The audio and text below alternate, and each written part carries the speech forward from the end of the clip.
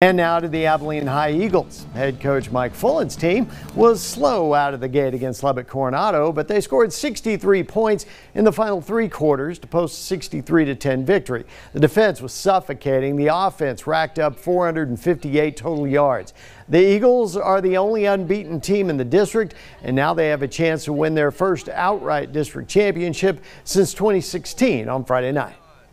So yeah, it's one of the goals that you have when you go into it. You know, we talk about it at the start of the year. We don't talk about it again. We just start the process of trying to go 1-0. And I know that sounds cliche, but you know, that's kind of how we set things up.